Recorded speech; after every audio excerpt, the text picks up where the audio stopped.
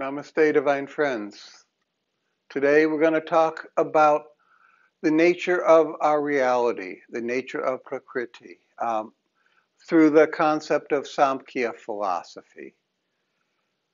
One of the questions we want to answer today is really how is nature set up?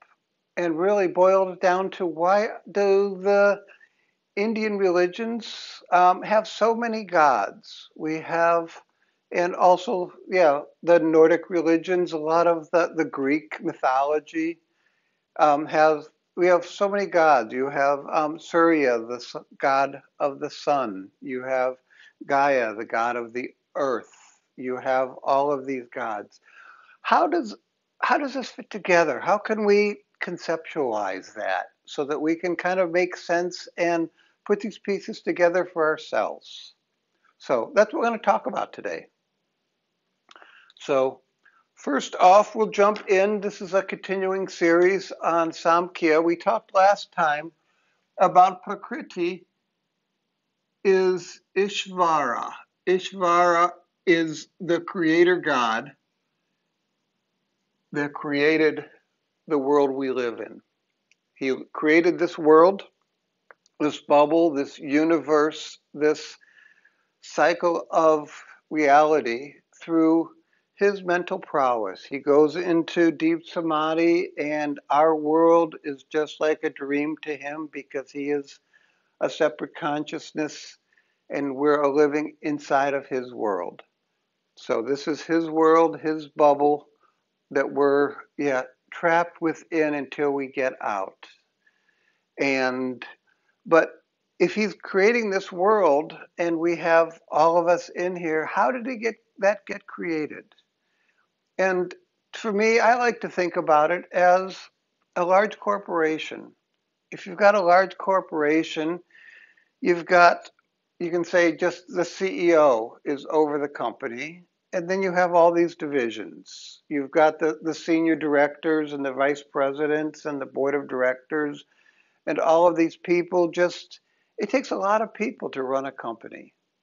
And as an analogy, you could just say, okay, it takes a whole lot of gods to create a world, to create um, the world that we live in, the whole universe. And so each piece has a god. You have the god of our universe here.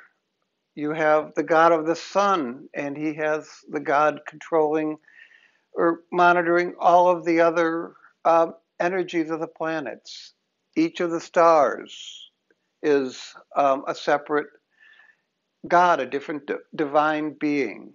In a lot of the old mythology, a lot of the indigenous knowledge, they say, yeah, look up at the stars. Your ancestors are up there. Each star is an ancestor. And that is really drops right into Samkhya philosophy, as the stars are the energies, that they're the projections of um, superb divine beings that have the energy to be able to project and create, just like we desire to create, they desire to create. And so they create their own stars, their own worlds underneath them, so that they can live inside those worlds. For us, we have Surya, our sun god, controlling the 9 planets in our particular solar system.